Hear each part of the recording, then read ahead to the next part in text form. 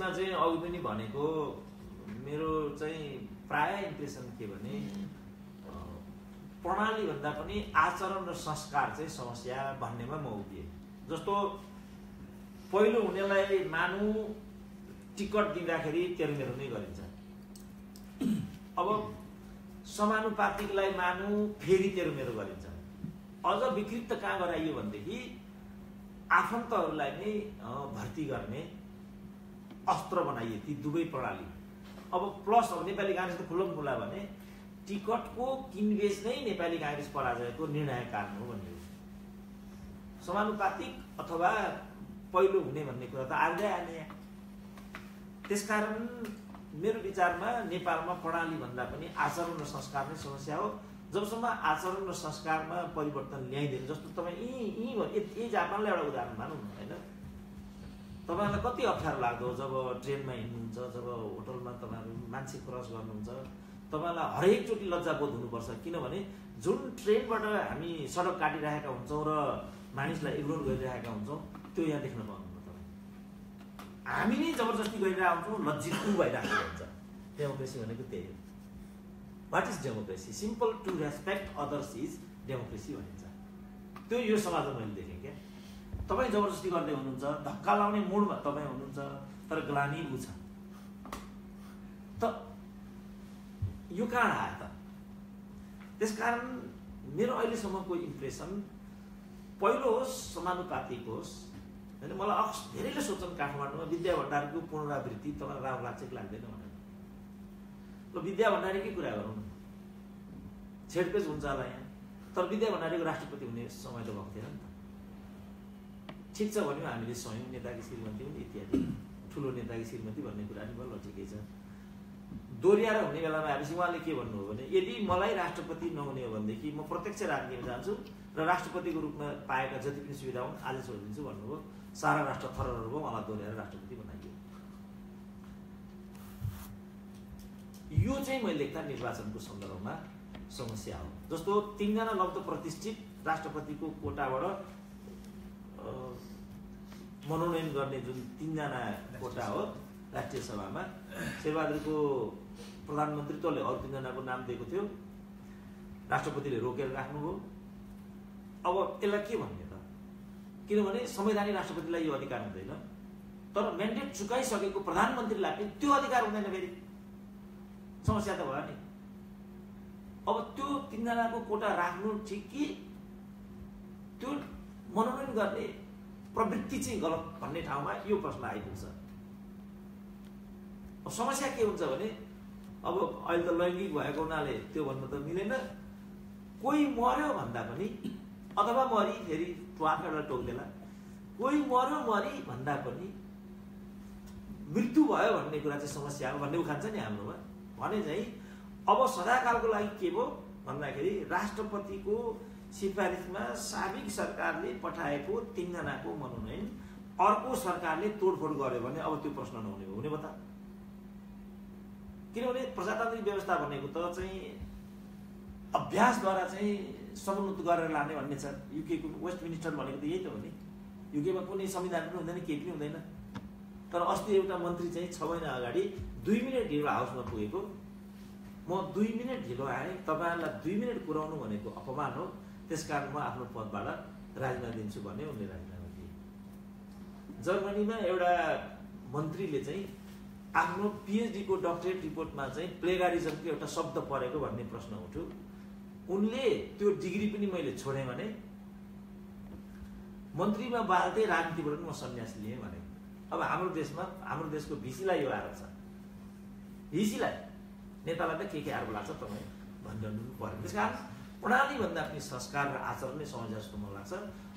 First past अथवा प्रोपोर्सनेट जुन भए तापनि प्रजातन्त्रको कायदा कानुन अनुरूप ती प्रणालीलाई हामीले अवलम्बन गरेनौँ भने मलाई लाग्छ समस्या त्यहाँ छ, प्रणालीमा समस्या छैन।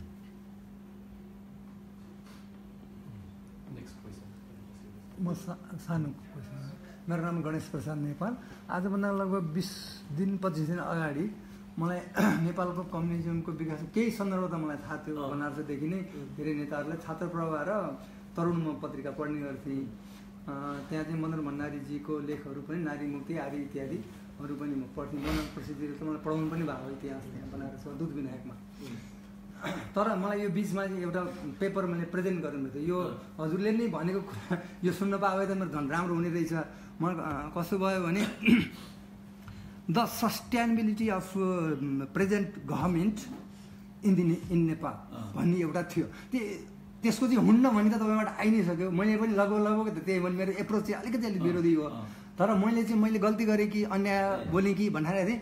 अहिले मलाई ट्याली भयो, भेरिफाई भयो हजुरको कुरा सुन्दाखेरि। मेरो एउटा प्रश्न, अचम्मको प्रश्न के भन्दाखेरि योभन्दा अगाडि एउटा वकिल साहब यहाँ आउनुभएको थियो, त्यो बेला मैले क्वेसन्स गरेँ। अहिले पनि हजुरबाट त धेरै कुरा मैले सुन्नु पाएँ। म भन्दै थिएँ त्यो बारेमा चाहिँ मैले कम्युनिटी डेभलपमेन्ट सम्बन्धी किताब पढ्नु पऱ्यो पेपर प्रेजेन्ट गर्दाखेरि मेरा मित्र लोकेश ढकालजीले मैले बिहान हाम्रो एकजना पत्रकार साथीलाई पनि देखाएँ। उहाँले मलाई के लेख्नु भएको थियो भने कम्युनिटी विकास सम्बन्धी धेरै आर्टिकल विभिन्न निस्किया छ, तर डाक्टर सुरेन्द्र केसीले विभिन्न फेजमा 3टा भोल्युम निकाल्नु भएको छ। अब तपाईँलाई पढ्नु पर्दा किनेर पढ्न पाइन्छ किताब भनेर मैले लेख्नु भएको थियो। आज साक्षात्कार हुनु पाएँ। म आफूलाई पनि धन्य ठाने हजुरको बस्छु यहाँ जति बस्नुहुन्छ एउटा चाहिँ यस्तै विद्वतापूर्ण होस्। खाना लाउन भनेको त काकोपी जीवती चिराए बलिन्छ भुङ्ते, एउटा कौवा पनि बलि त्यो पहेँलो अछेता खाएर धेरै बाँच्छ। खानेको कुरा किन गर्ने होइन। हजुरको बसाइ एउटा बौद्धिक एक्सट्रिमिटी होस्, यस्ता म्याच्युर्ड कुरा, अनबायस्ड पर्फेक्सन, यस्ता कुराहरू चाहिँ अझै अन्त पनि सुन्न पाइयोस्, हामी पनि जान पाइयोस्। कति दिनको बसाइ छ, राम्रो होस् देशमा, यस्तो राम्रो मान्छे चाहिँ। मैले पनि कम्युनिजम व्यवस्था भनेको चाहिँ तपस्याको व्यवस्था भन्छु, जसले चाहिँ सबभन्दा कमजोर र गरिब निमुखाको चाहिँ बहस गर्छ, त्यसको पक्षमा बोल्छ। त्यो चाहिँ पुरा पौराणिक वैदिक कालदेखि नै ठुलो मानिन्छ। कृष्णलाई पनि एउटी सर्किनीले, सरी यो भन्नु नहुने कारण मैले माफमा, त्यो कृष्णलाई ऊ एकदमै चाहिँ म तल्लो जाति के देवताले मान्छन् भन्दै थिइन्। तर भागवतमा एउटा प्रसङ्ग छ। अनि अम्मा दशमीको बेला थियो, अम्मालाई मन परेर गएँ, एउटा चाहिँ 18-19 वर्षीय केटी, त्यो अम्मा खाँदाखेरि त्यो कृष्णलाई हेला गरेको उनले। अनि त्यो टोकेर कट्टु चाहिँ थुकेर ल कृष्ण तै खा यस्तो भन्ने। अनि कृष्ण तिनी प्रत्यक्षीकरण भयो कृष्णको र भनिन्, हे बाले तिमीले मलाई जे भने पनि सम्झ्यौ नि, मलाई तिमी धन्य छौ, तिम्रो यो जुन जति तिम्रो मनमा खिन्नता छ आजदेखि मोक्ष भनेको छ। भन्नु मतलब यो तल्लो वर्ग अथवा निमुखा वर्ग आदि इत्यादिलाई बहस गर्ने, त्यसको पक्षमा बोल्ने भनेको त्यो त आदरणीय फिलोसोफी हो। त्यसो भए हुनाले म बनारसदेखि नै नेताहरूलाई यो म धेरै पढाएको छु। अहिले पनि हजुरलाई नारी मुक्ति मदन भण्डारीले स्पष्ट वेद पढाजसरी पढिदिन सक्छु म। त मेरो प्रश्न चाहिँ पहिला प्रश्न भनौँ हजुर है। मलाई साथीभाइहरूको मेरो गुनासो नि छ, यसले इतिहास जसरी बोल्छ, प्रश्न भन्छ इतिहास जसरी बोल्छ है। तर अब बौद्धिक कस्तो छ भने मैले पनि 81 वर्ष पढाएँ। पढाउनु चाहिँ क्युटी, क्वान्टिटेटिभ टेक्निक्स, म्याथमेटिक्स पढाएँ, एप्लाइड म्याथमेटिक्स। तर विषय मेरो चाहिँ संस्कृत पनि हो, इकोनोमिक्स पनि हो। अब एप्लाइड म्याथमेटिक्स भनेकै के हुन्छ भने थ्योरीलाई चाहिँ म्याथमेटिकरण गर्नु, म्याथमेटिक्सबाट बुझाउनु, लामोलाई छोटो भावना के व्याकरण भन्नुपर्ने नै हुन्छ। त्यसो भएर जो पात्र छ त्यसले बुझ्छ।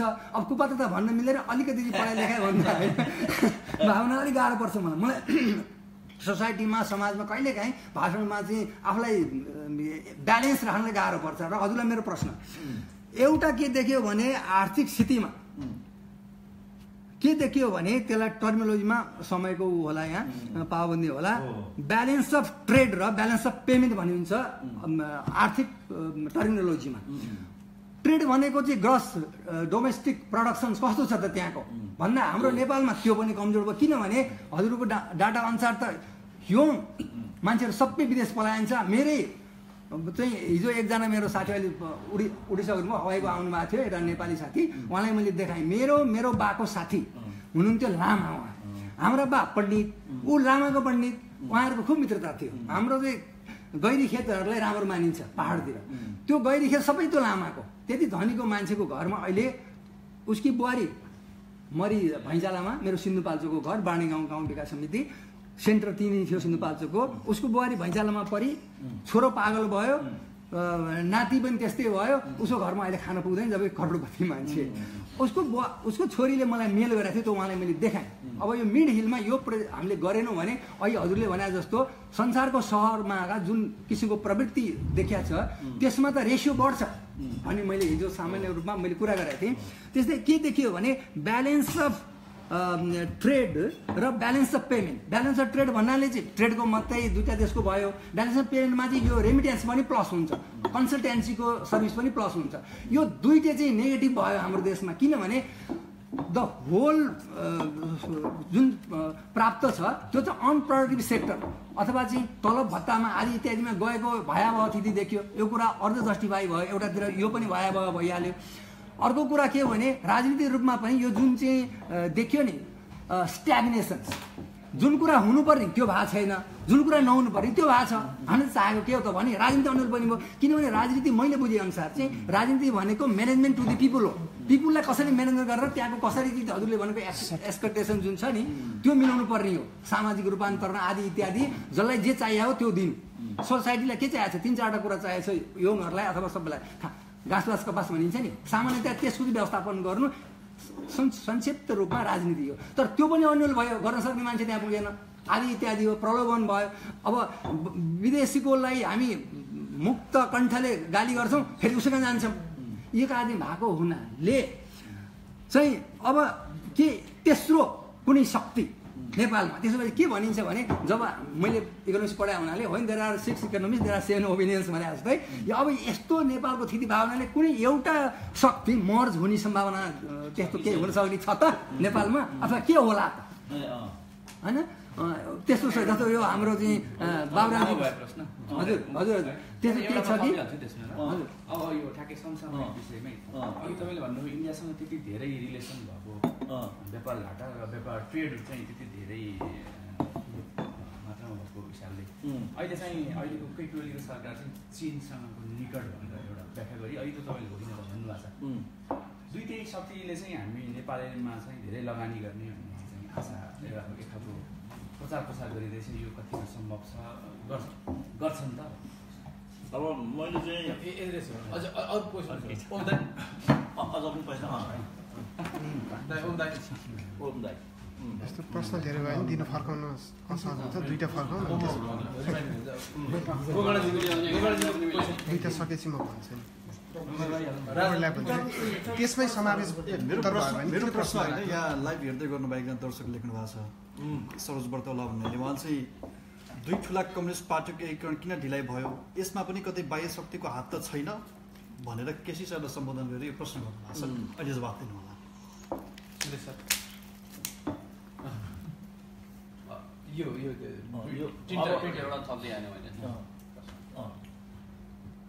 प्रवृत्ति र प्रणालीको जुन अलिक बढी यहाँले कुरा गर्दाखेरि पाउनुभयो त्यो जुन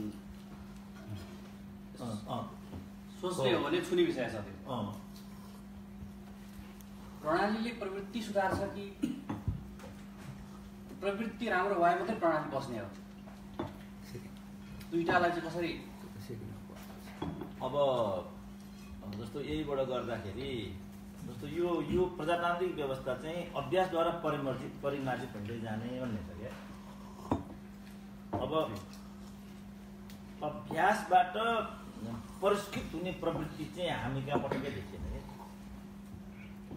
जस्तो अब 7 देखि 17 राजनीतिको एउटा अभ्यास भयो, 17 सालको घटना भयो नि त।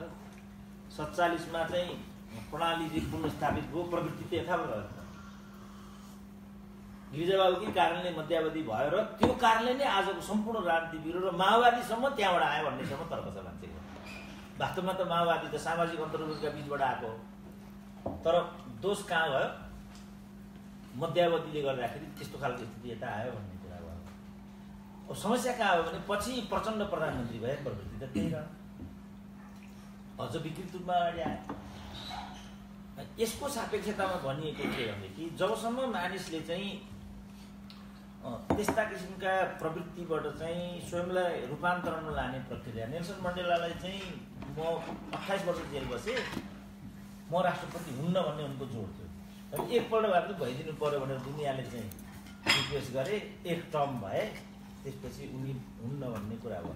नेपालमै पनि किशुनजीले चाहिँ 56 सालमा प्रदीप गिरीलाई परराष्ट्र मन्त्री बनाउन खोजेको अरे। ल तपाईँ तयार गरेर बस्नुपर्छ प्रदीपजी भन्नुभयो। हुन्छ किशुनजी भने बिहानै दिल्लीतिर उडेछन्। गिरी त परराष्ट्र मन्त्री हुनु पर्ला भनेर प्रधानमन्त्री मन्त्री हुन पाएन भने आत्महत्या गर्छु भन्ने पनि दिन्छन्, मन्त्री हुनु पर्लाग्यो भनेर दिल्ली जाने पनि दिन्छन्। अब के भन्ने ती दुईटा कुरालाई? तर मेरो आफ्नो अनुभव के छ भने त्यागबाट नै तपाईँले प्रतिफल पाउनुहुन्छ। मैले 26 वर्ष तपस्या गरेर नै आज यो इज्जत पाइरहेको छु। साझाको जीवन भएको भए तपाईँहरू मलाई भेट्न आउनुहुन्थ्यो र अहिले। त्यागबाट नै प्रतिफल पाइन्छ भन्ने कुरा त समाजमा पनि अभ्यासमा छ क्या। म त कोही पनि होइन नि त, यति मैले किन पाएँ त भने मैले समाजको विषय उठाएँ भन्ने तपाईँलाई लाग्यो, मैले यति सहानुभूति पाएँ। हाम्रा प्रदीपकी त्यत्रा मन्त्री भए, त्यहाँ 8 चोटि त 13 चोटि त गच्छेदार भए, 9 चोटि त कमल थापा भए, मन्त्री नभएको प्रदीपको नाम आएको फेरि व्यक्तिगत भन्ने भने मेरो त चिन्जान पनि छैन। अभिव्यक्तिबाट मात्रै मैले उहाँलाई उदाहरणमा लिएको हुँ। यसबाट के देखियो भन्दाखेरि प्रणाली र प्रवृत्ति एक अर्काका परिपूरक हुँदाहुँदै पनि हामीले चाहिँ प्रवृत्ति नकारात्मक बढी प्रवर्तन गरेको हुनाले कुनै पनि प्रणालीलाई बलियो बनाउन सकेनौँ।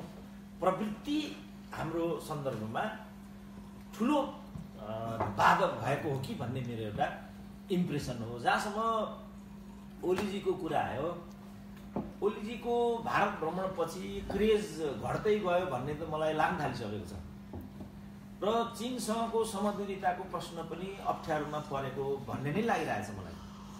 तर यो सबै कूटनीति हो कि होइन? ठुला मान्छे हुन्, नेता हुन्, प्रधानमन्त्री हुन्, कूटनीति मात्रै हो कि? यदि कूटनीति मात्रै हो भने पनि फेरि चाइनाको भ्रमण यदि केपी ओलीको भयो भनेदेखि फेरि दक्षिणतिरको सम्बन्धमा कटुता आउँछ नै भन्ने लाग्छ मलाई। अब वास्तविकता के हो त हामीलाई थाहा छैन। विश्वसनीयताको प्रश्न मेजर हो। विश्वसनीय नेतृत्व हुन सक्यो भने चाहिँ उसप्रतिको आस्था कम हुँदैन। विश्वसनीयतामै खडेरी लाग्यो भने चाहिँ यस्ता प्रश्नहरू आइरहन्छन् र यो प्रश्न पनि सङ्क्रमणमै गुज्रिन्छ भने जस्तो मलाई लाग्छ। किनभने सजिलो छैन यो प्रश्न। किनभने प्रचण्डका पालामा जो 26 बुँदेमा हस्ताक्षर भएको छ त्यसले त वस्तुत नेपालको राष्ट्रनीति गइसकेको छ। पञ्चायतले 30 वर्ष लगाएर हासिल गरेको हो। त्यो कोअर्डिनेटिभ फरेन पोलिसी हुने भनेको छ। कोअर्डिनेटिभ फरेन पोलिसी हुने भनेको 1955 मा डाक्टर ढिल्ली रमणको पालामा ठ्याक्कै त्यही शब्द छ। नेपाल र भारतको बीचको फरेन पोलिसी कोअर्डिनेटिभ हुनेछ भनेर लेखेको छ। इन्डियनहरूले त्यही शब्द त्यहाँ छ। स्पेसल रिलेसन भन्थे नि नेहरूको पालामा, स्पेसल रिलेसन बढी आलोचित भयो। अब कोअर्डिनेटिभ फरेन पोलिसी त्यहाँ लिएर आए। त्यो कुरा काहीँ न काहीँ भएको छ र त्यो दिशातर्फ चाहिँ नेपालको फरेन पोलिसी लैजाने भारतको हिसाब छ। अब केपी ओली कहाँसम्म यो विषयमा केसम्म तयार भएका छन् र वान टु अल केसम्म कुरा त्यहाँ भइराखेको छ र भिजिटको पछाडिको मूलभूत मकसद के हो? नाकाबन्दीको बेलामा उनले देखाएको अडान सक्कली हो कि नक्कली हो? चीनसँग जो 10वटा समझदारी उनले गरेका छन् ती वास्तविक हुन् कि अवास्तविक हुन्? ती कुराले मात्रै बिस्तारै यो कुराको रहस्य उद्घाटन हुन्छ। होइन भने मैले देख्दा यो पनि सङ्क्रमण जान्छ अलिक वर्ष। मेरो बुझाइ चाहिँ त्यो छ। अहिले भ्रमणको विषयलाई लिएर कुरा गर्नुभयो नि। अहिले अब परराष्ट्र मन्त्री पनि चीन भ्रमणमा हुनुहुन्छ होइन?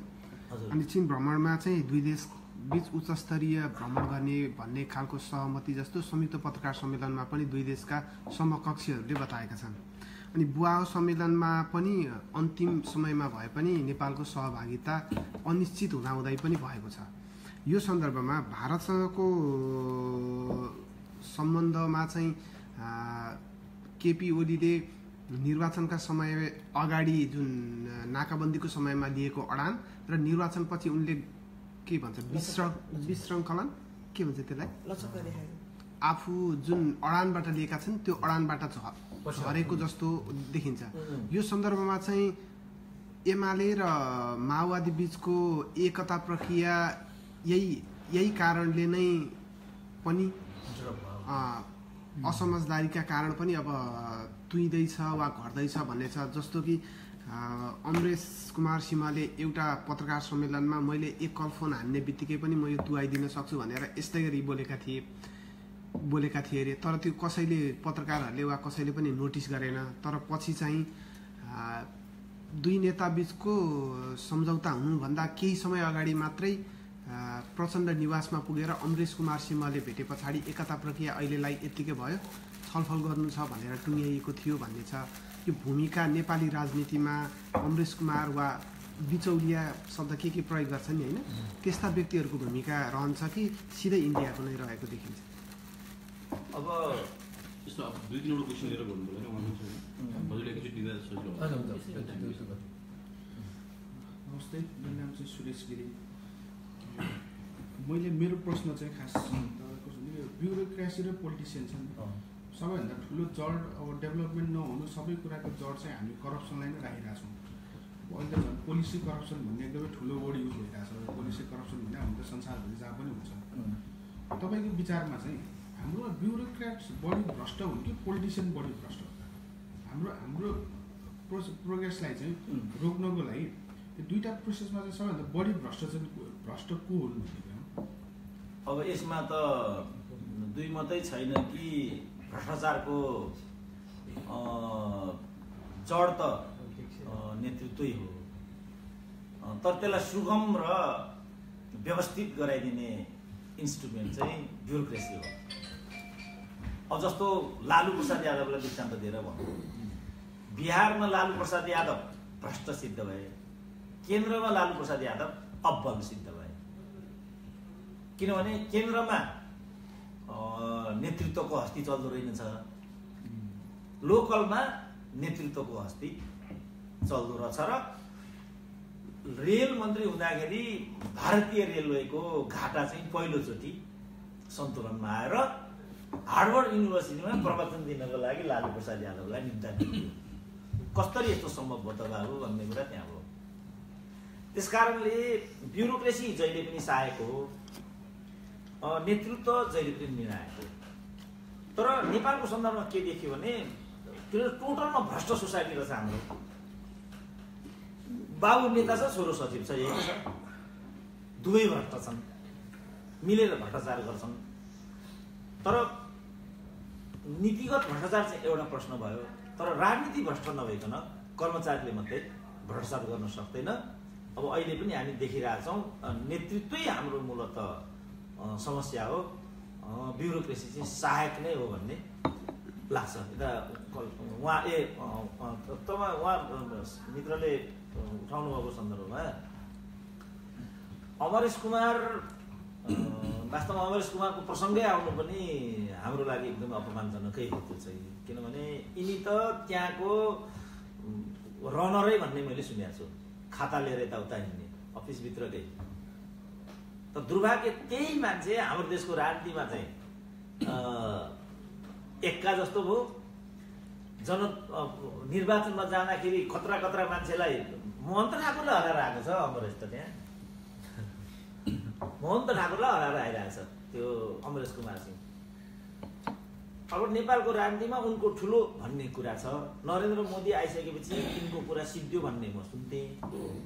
अब अहिलेको सरकारले चाहिँ यिनलाई त पुरा पिएसओ दिएर राखेको हो नि त।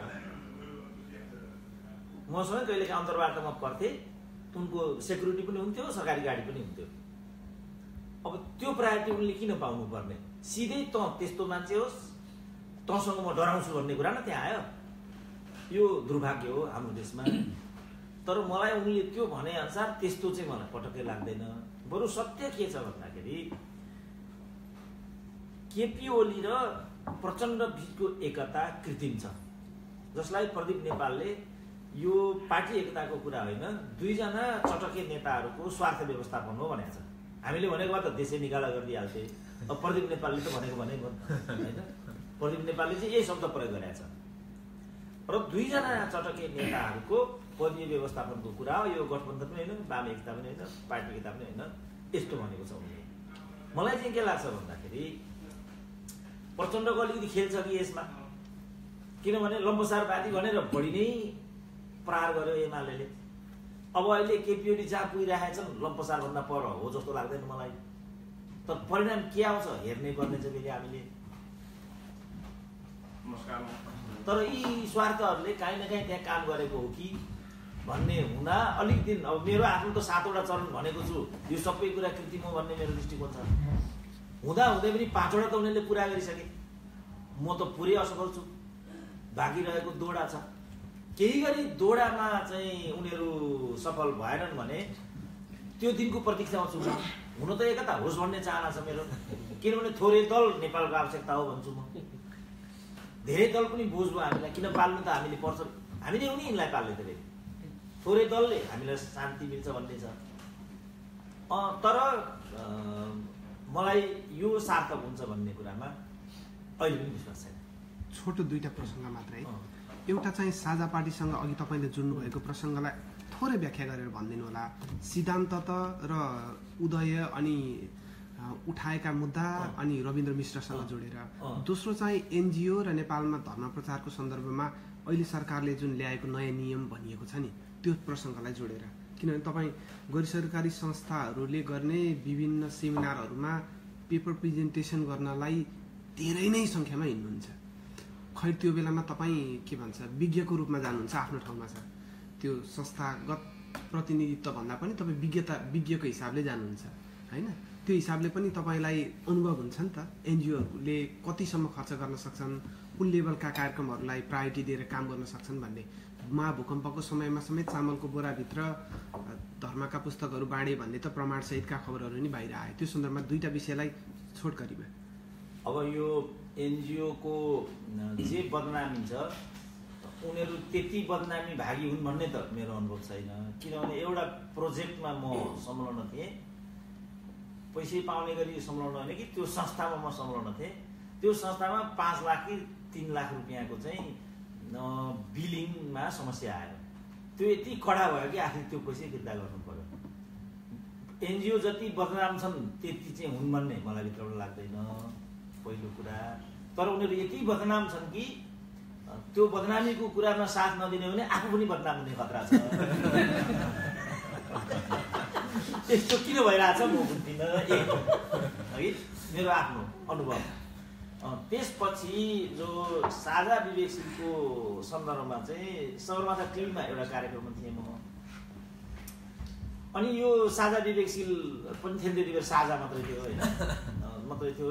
नयाँ पार्टी खोलिरहेछ, तपाईँको यसमा के भन्नु छ भन्ने कुरा आयो। कुरा आइसकेपछि मैले चाहिँ रविन्द्र मिश्रको नाम लिएर, त्यो रविन्द्र मिश्र भनेको त्यो नेपाललाई इन्डियामा गाभे कस्तो हुन्छ होला भन्ने संस्थाको पत्रकार होइन यो भनेर मैले भने। यही भने मैले, त्यही पत्रकार होइन त रविन्द्र मिश्र भनेको भने मैले। त्यही कुरा हो, त्यही हो भनिसकेपछि उहाँ त अर्को सिकेर आउँछ जस्तो लाग्छ मलाई त भन्ने। किन भन्दै त फेरि लामो डिटेल छ भन्दै चाहिँ त्यही मैले। त्यसपछि यो बसमा गयो। बसमा गएपछि उहाँले चाहिँ यति नराम्रोसँग मलाई भन्नुभयो कि हरेक कार्यक्रममा उहाँले मलाई मात्रै कन्डेम गर्न थाल्नुभयो। मलाई कन्डेम गर्न सजिलो थियो नेपालमा, किनभने मेरो पनि इमेज बन्न थालिसकेको थियो अलिअलि। अनि गर्दा गर्दै म कता कता बाहिर थिएँ। अनि एकचोटि उहाँ पुगेपछि एउटा सानो टिभीले मलाई अन्तर्वार्ता लिँदा यही विषय बनाएर कुरा गरेपछि मैले के भने, उहाँले मलाई नचिन्नु भएको, वास्तवमा त म रविन्द्र मिश्रको भोटर हो। मैले यो भने म कसरी भोटर भन्दाखेरि रविन्द्र मिश्रले एउटा आवाज लिएर आइरहनु भएको छ, नेपालको राजनीतिमा शुद्धिकरण गर्नु आवश्यक छ भनेर। शुद्धिकरण मेरो पनि एजेन्डा हो। हाउसभित्र रविन्द्र मिश्र जस्ता मान्छे पुग्नुपर्छ भन्ने म पनि चाहन्छु।